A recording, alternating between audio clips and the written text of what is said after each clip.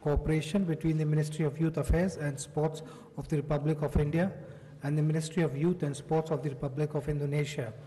This will be exchanged on the Indonesian side by Ms. Retno Marsudi, Minister of Foreign Affairs of Indonesia, and on the Indian side by Shri Piyush Goyal, Minister of State Independent Charge for Power, Coal, MNRE and Mines.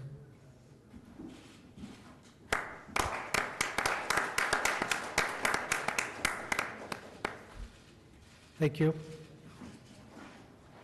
The second document is the joint communique on the voluntary international cooperation to combat illegal, unregulated and unreported fishing and to promote sustainable fisheries governance between the Government of the Republic of India and the Government of the Republic of Indonesia. This will be exchanged on the Indonesian side by Ms.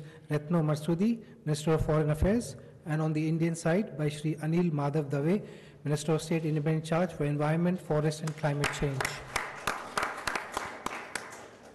Thank you. The third and final MOU on standardization cooperation between the Bureau of Indian Standards of the Republic of India and the National Standardization Agency of the Republic of Indonesia to be exchanged on the Indonesian side by Her Excellency Ms. Retno Marsudi, Minister of Foreign Affairs, and on the Indian side by Shri Piyush Goyal, MOS, Power, Coal, MNRE and Mines.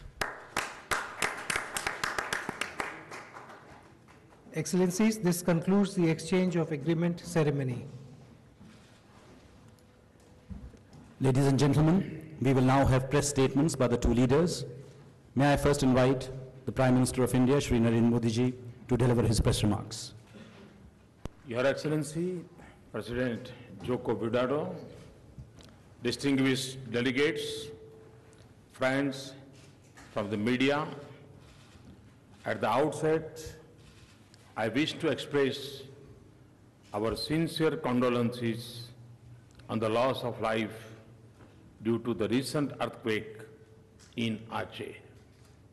Friends, I'm honored to welcome President Joko Widodo on his first state visit to India. I had first met President Widodo in November 2014 at Naypyidaw and had discussed at length how our partnership could be of benefit to us and the region. Excellency, you are the leader of a great nation. As the world's most populous Muslim nation, Indonesia stands for democracy, diversity, pluralism, and social harmony. These are also our values. Our nations and societies have nurtured strong bonds of commerce and culture throughout our history. We live in a geography that is at the center of our rapid political, economic, and strategical challenges currently underway in the world. Your visit allowed us to impart vigor and momentum to our strategic partnership and shape our convergences to act as a force of peace, prosperity, and stability in the Indo-Pacific region. Friends, Indonesia is one of India's most valued partners in our Act East policy. It is the largest economy in Southeast Asia, and India is one of the fastest growing large economies in the world. As two large democracies and major emerging economies, we have shared economic and strategic interests.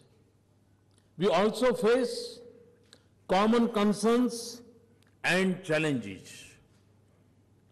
My extensive conversation with President Joko Widodo today focus on the full range of our cooperation. We agreed to prioritize defense and security cooperation.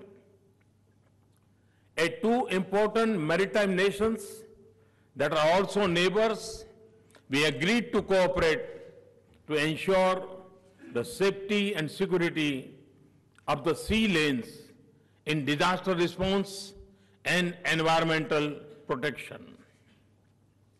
The joint statement on maritime cooperation outlines the agenda of our engagement in this field.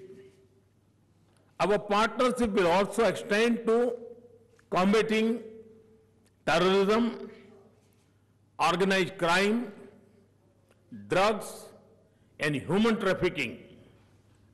Friends, President and I also agreed to build a strong economic and development partnership that strengthens the flow of ideas, trade, capital and people between our two countries.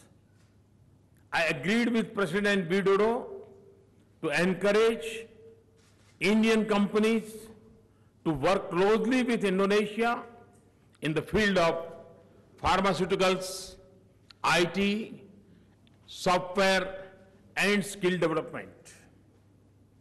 Also, as two developing countries, we also decided to move on infrastructure development and two-way investment flows, leveraging our respective capabilities. In this regard, the CEO's forum should take the lead in identifying new avenues of wider and deeper industry-to-industry engagement. We also agree that early implementation of India-ASEAN Free Trade Agreement in services and investment and finalization of the Regional Comprehensive Economic Partnership would be important step in this regard.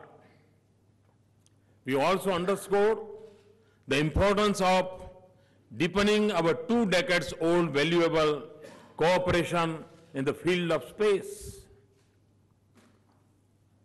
To sustain the momentum of our partnership, President Widodo and I have directed for an early meeting of the existing ministerial level mechanism to carry forward the bilateral cooperation agenda. Friends, ties of history and strong cultural links between our societies are our shared heritage.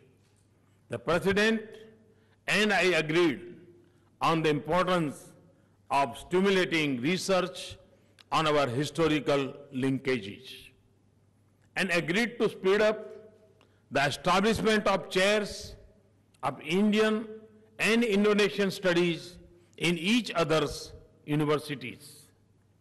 We also agreed to expand our scholarship and training programs. The importance of improving direct connectivity and people-to-people contacts is well known. And in this respect, we welcome Garuda Indonesia's decision to commence direct flight to Mumbai. Excellency, I thank once again for your visit. I share with you the strong intent to take our bilateral engagement to a new level. And I'm confident that our discussions and the agreements that we have signed today will help shape an action agenda and add new direction and intensity to our strategic engagement.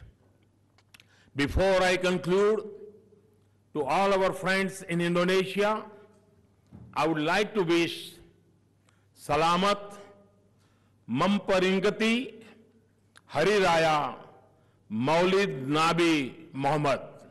Thank you.